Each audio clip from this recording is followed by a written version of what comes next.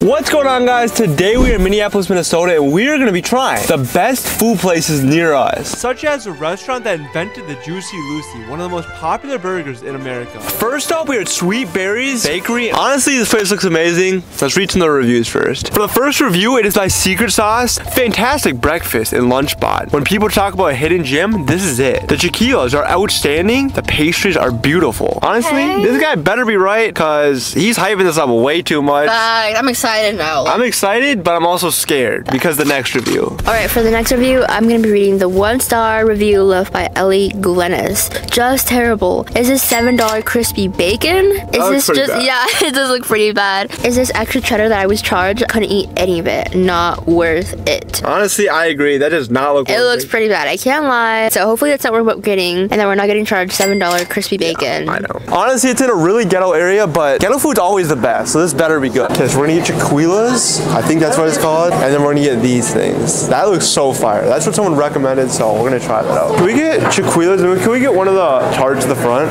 For you guys? Thank you. This looks so good. Okay, there's a damn bug, bro. Get the f off my food. Honestly, I really like this. This is better than like just the traditional scrambled eggs, bacon, all that bullshit. I feel like it could be a tiny bit better, a little less spicy, but I really like this. Let's get another tart. Honestly, it tastes like strawberry shortcake. Okay, my girlfriend's gonna try it now. I'm gonna let her try this too. I already had a bite of it. Here it goes. It's spicy. It's not that bad. Wait, yeah, it's spicy. I'm gonna try the fruit tart. That is so good. Alright guys, we just got done eating. This place is really good. I definitely recommend it, but the only thing that's kind of annoying are the amount of portions they give you. They give you like a tiny piece of chicken for that entire plate of food. But I want to rate this food, honestly, a 7.5 out of 10. Have you been to this place? No. Oh, okay.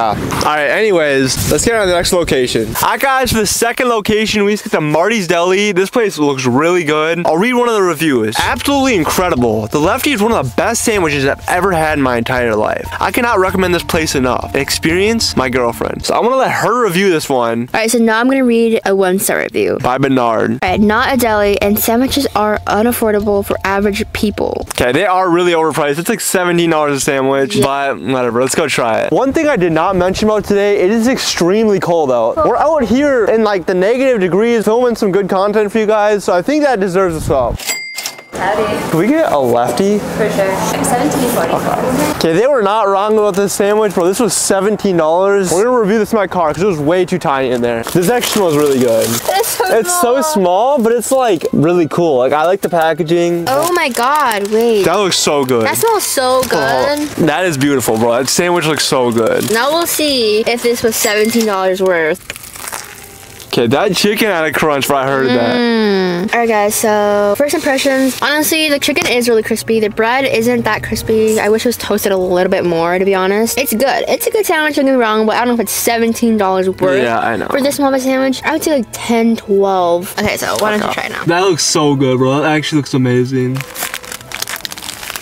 I do actually really like this, and they actually give you a good amount of chicken. Alright guys, so we're gonna give a rating now on what we think. Let's say it at the same time. 3, 2, 1, 7. 6. I rated a 6, she rated a 7. Yeah, a 6.5 out of 10. Alright guys, for the next restaurant, we have Pizza Luce. I'm really excited. It looks like a nice like restaurant. Okay, this is the first 5-star review. It is by Colby Flynn. Some of the best pizza you will ever have. I had it while traveling, and it's a 5-star all day. Thank you again. That was very passionate by Colby. Alright, so for the 1-star review now, we have a review by Matthew Friedmer Rager, and he said completely underproofed pizza crust, soggy and wet, 10-inch Maximus. Yeah. Don't order. That looks nasty. I can't lie. Yeah, it looks pretty bad. Before we go inside, I want you guys to comment below your favorite food. Alright, this is the place right here. This place is gonna smack, bro. I guarantee it. There's like 10 locations, and every location's like a 4.6. So this better be good. Bro, these pockets are so small. I thought I lost my phone. I was tweaking.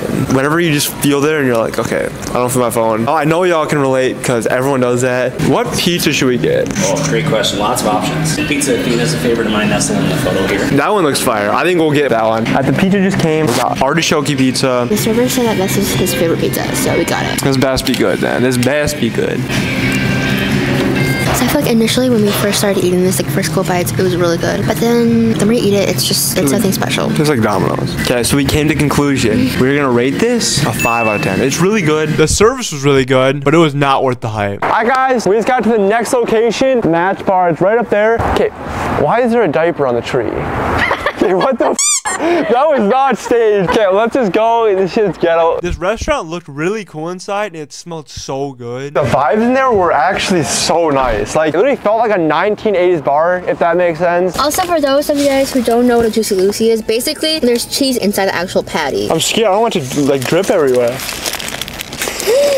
That thing, like, exploded. Yeah, you do not want to get a Juicy Lucy to go, bro. It's not insanely cheesy. Like, ew. Okay, you try. We did not read the reviews on this one, so I'm gonna do that real quick. For the first review, it's a 5-star by Bailey Brews. One of the best burgers I've ever had. Great service, ambience, 13 out of 10, must try. Okay, that guy is overrating this. I think the vibes in there were a lot better, but this burger is literally so mid. Alright guys, so for the worst review, we have Bertha Valencia. Overrated. The Juicy Lucy is basically a McDonald's burger with cheese in the middle. Honestly, I agree completely with her. These are what the fries look like.